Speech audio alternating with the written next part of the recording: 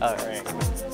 The vibrating cell phone inches down this metal track until it falls. Pulling the string which releases this pin, allowing the orange hammer to drop against this carbon stick, which turns on the high temperature heat gun, which fires a blast of hot air at the ice cube, allowing the clamp to close, which releases the knotted rope and then hits the switch to turn off the heat gun. The rope lowers a disc weight onto the 3 syringes, injecting 3 grams of water into that tray, tipping the triple beam balance, and closing a battery-powered circuit, which activates the small cooling fan, causing this paddle to fall. pulling the string that removes the pin that activates the catapult, that shoots a marble into this styrofoam pad, which nudges this weight off the edge of the chair, which pulls the string with a series of pulleys.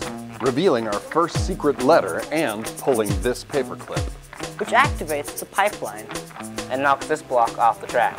The golf ball drops off the side of the track, into this chute, through this tube, and into the bucket, hitting the spacebar, which moves the slide rail just enough to knock the marble, triggering dominoes of increasing size, until the biggest domino lifts a drape and reveals our second secret letter.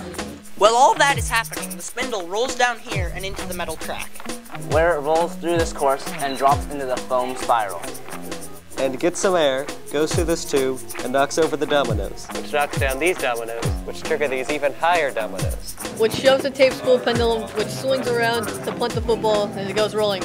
And the football rolls down this gutter ramp and hits the easel, triggering this marble down the soup spoon waterfall, to knock over these objects, which pulls this pin, releasing a giant plastic roller, knocking over this block.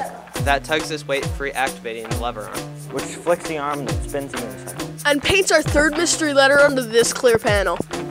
It also hits this giant swing arm, which releases this tennis ball into the gravity cannon, which ejects the tennis ball, causing it to bank off the door of charm, and collides with this fence, pulling down this block, and releases our gravity-powered air-resistant winch, which feeds line into the ceiling and lowers a fresh peanut butter and jelly sandwich on this plate to the desk of PSCS Development Director Steve Miranda.